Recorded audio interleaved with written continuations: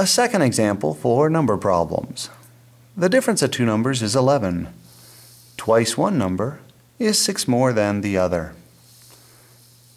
When we talk about the difference of two numbers is 11, that's a hook, so that should set us up by starting on the bottom.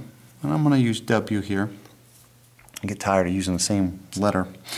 The difference of two numbers is 11, and that means the top number should be W plus 11. And as I described before, when you do a difference, we see a plus in there, and notice that I put the larger number on the top, so that if I go W plus 11 minus W, the result would just be 11, because the W's would cancel out.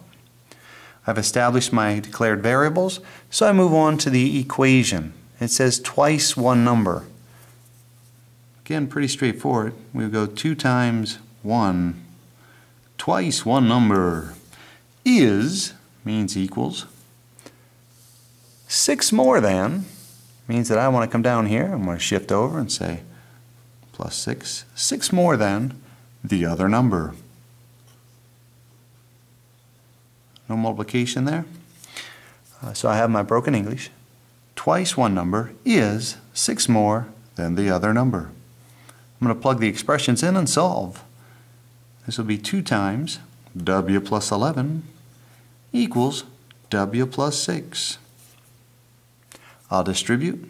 As I distribute, we can say 2W plus 22 equals W plus 6. I think I'll move this W to the left and the 22 to the right, being sure to change the signs of everything that you move. So I'll say 2W minus W equals 6 minus 22. 2W take away a W is W, and 6 take away 22 is negative 16. Once I have established these answers, I can go back up to the top here. This is negative 16. If I add 11 to negative 16, I get, what is that, negative 7? No, not negative 7, 5. Negative 5. That's a little bit better. And so my answers would be 1 is negative 5, and other is negative 16.